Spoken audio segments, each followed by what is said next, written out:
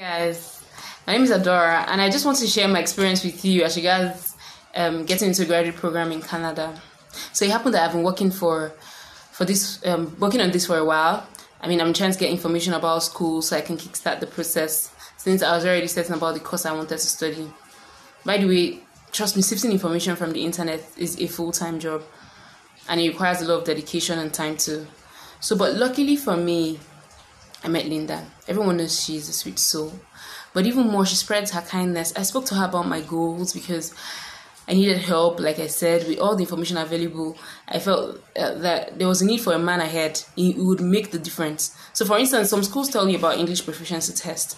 And you have questions like, am I to write IELTS? Which one of them? Is it general, academic? Some people talk about getting supervisors, advisors. How do I go about them? How do I send out mails? How would I get them to read and reply those mails? Then there's talk of funding. They talk about TAs, GSAs, GRAs, and you want to know how much does this come down to in the end. If you're concerned about your pockets, you need to know all that kind of stuff. So that's why I needed Linda. Well, it was like the best decision of my life, really, because trying to put Linda in the picture made everything so easy. I was able to secure admission to the school of my choice. Did I mention that it was part of top 5 schools in Canada, and also the course of my choice? Not only did I get partial funding, Linda's magic was able to secure or turn my partial funding into a full one. If you want to know how, I guess you should try Linda. And don't quit praying, like miracles still happen. By the way, let me tell you one truth about working with Linda. To achieve your graduate dream with her is so easy.